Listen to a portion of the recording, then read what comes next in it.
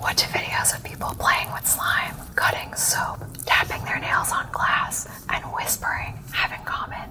They elicit a kind of tingling sensation in the back of the head and down the spine, referred to as ASMR.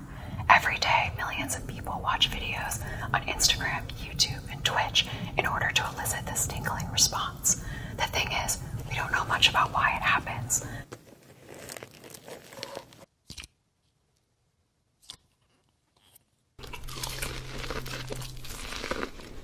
I reached out to one of the authors of one of the first studies about ASMR to learn what we do know about this tingling sensation.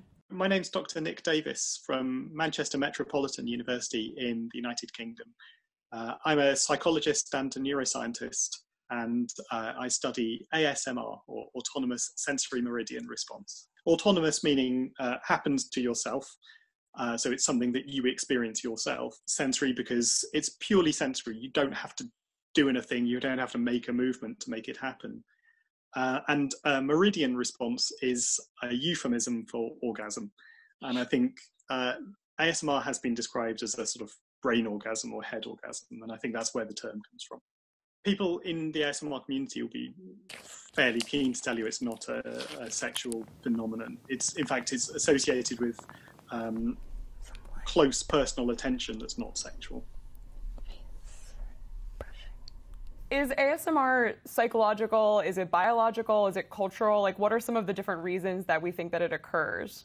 There are definitely physiological responses in people's bodies when they view ASMR. So your heart rate will slow, your skin electrical responses change. So something is happening in your body, but that's presumably triggered by some kind of psychological state. So you associate eating noodles or watching people wrap presents with some kind of psychological state of comfort or calmness. And so those two things are related. We don't know exactly how, and I think that's what we as scientists need to explore a bit further. Why is ASMR so hard to study? Why did we not know about it until fairly recently? Like, my understanding is that we didn't really know about ASMR before YouTube happened. I think ASMR is a universal sensation, so I think it's always been around. There's something a bit weird about it. It's a very weird sensation, and it's a very difficult thing to describe to another person. And so maybe until there was a nucleus of ASMR artists who are all using the same language to describe the same phenomenon, then a community of people talking about the same thing. But before that, different people would have a different term to describe what they were feeling. So I think it's always been there. Is it something that you can study physiologically? Like, could you study it using like an MRI machine, or is there can you actually sense it happening in the brain, or is it just something that you learn by getting people's feedback on a survey or something like that? In principle, that would be a really good thing to do. It'd be great to put people in an MRI scanner and then give them ASMR and see which parts of the brain change. Unfortunately, ASMR sort of requires you to be a bit relaxed, and an MRI scanner, for people who've never been in, is an extremely noisy environment. It's a really unpleasant, narrow tube that clanks and whirs and does all sorts of horrible noises. So just practically, it's very difficult to get people to experience MRI in that environment. So what do people find comforting about, soap cutting, or about like slime, or people eating things? Like, what is comforting about that, or why does that trigger it? Is it like the sound? Is it the way that it looks? Is it both? Well, we think it's probably a bit of everything. It's a multi-sensory experience. If we take the example of mouth sounds, so the sounds of people eating, when do you ever hear somebody's mouth sounds? Well, you only really hear it when you're very close to them. So if you imagine a young child being cradled by its mother who's eating maybe a piece of toast, that's the sort of time when that child would experience another person's mouth sounds. So if we think of mouth sounds as a trigger for that sense of being comforted and warm, then that sort of makes sense. So what about slime? Like, why do people like to watch slime videos? Like, what is the appeal? Is it like the colors? Is it like the sticking sound that it makes when you touch it? Yeah, I think there's a couple of things going on with slime. One thing we have found is that when people watch ASMR videos, they like a lot of detailed action with the fingers. So if you watch somebody doing something really carefully, that's quite triggering for ASMR. It gives you something to focus on.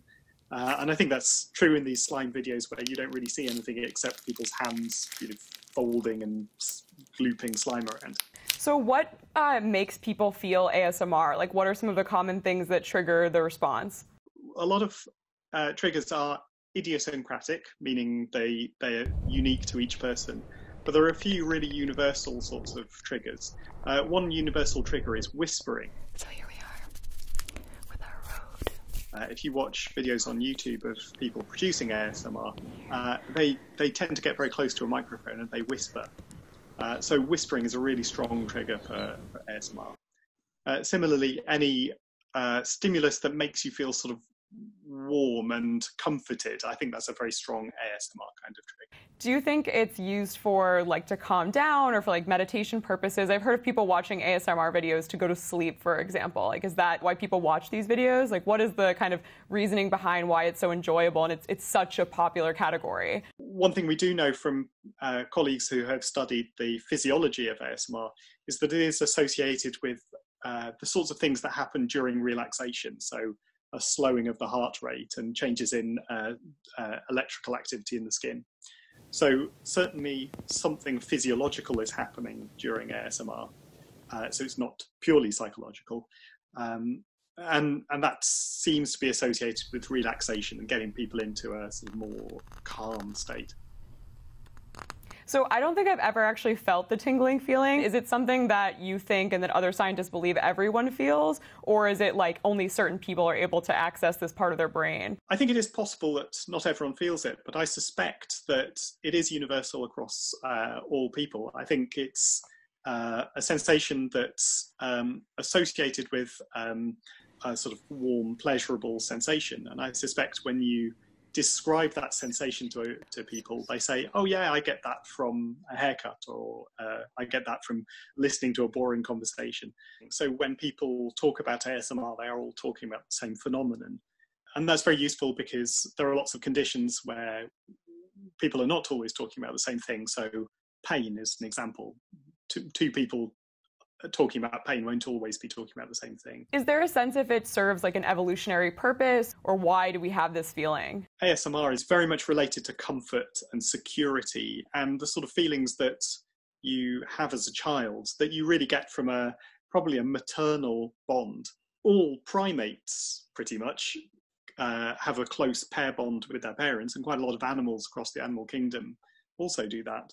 So I wonder if ASMR is a very universal sensation that is created during parental bonding. This one genre I find really weird and is super popular is like an eye exam or a doctor's visit.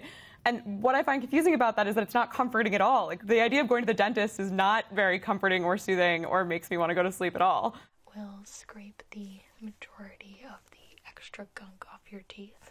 There's something there about intimacy. You're having somebody come into your personal space in a non-sexual way, but just in a really close way.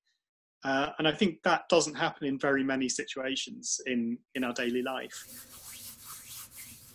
We're gonna get you all massaged up. These are situations where people will get very close to you, and that's a very sort of comforting and safe kind of situation. I've seen a lot of these ASMR videos where it's like really bright colors, or things are being lined up in a very like satisfying, organized way, or like all cards all knocking over or something like that. Yeah, I think there's something quite powerful about that sense of completion. So something that suddenly falls into place, or something becomes symmetrical. And I think certainly for some people that is a trigger for a sense of satisfaction, and maybe that does link to ASMR.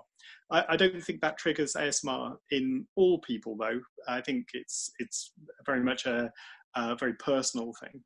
It prompts questions, and I think that's what I like about it. As a psychologist, I'm curious about what people think, and as a neuroscientist, I want to know what their brain is up to. So for me, it's a way of exploring some sensations that have not really been looked at before. Nick, thank you so much for taking the time to talk to us. I really, really appreciate it. Not at all. Thank you very much.